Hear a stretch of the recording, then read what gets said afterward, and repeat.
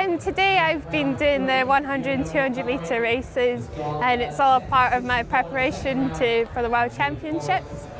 Today's gone really well for me. I've had a good time in my 100 metres and my 200 metres I got a new PB. Winning gold at the Sainsbury 2015 School Games is a great achievement for me. It's my first time competing and it's been an amazing competition. All the helpers and the staff have really been great.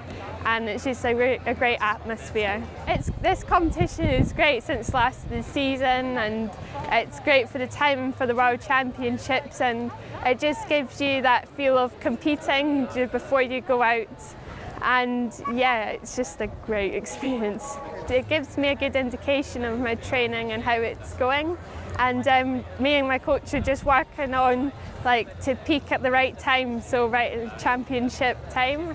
So it just gives me great confidence going into the competition.